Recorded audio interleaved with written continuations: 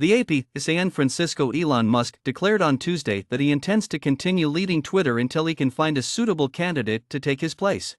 Following a non-scientific survey that the billionaire himself designed and vowed to follow, which receives millions of votes from Twitter users, Musk announced his resignation.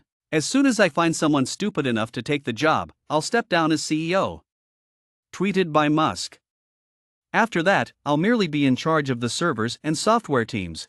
Musk's tenure as CEO of San Francisco-based Twitter since late October has been characterized by hastily announced regulations and procedures that are frequently withdrawn or amended shortly after being made public. Musk's activities have alarmed Twitter advertisers and alienated users in some cases.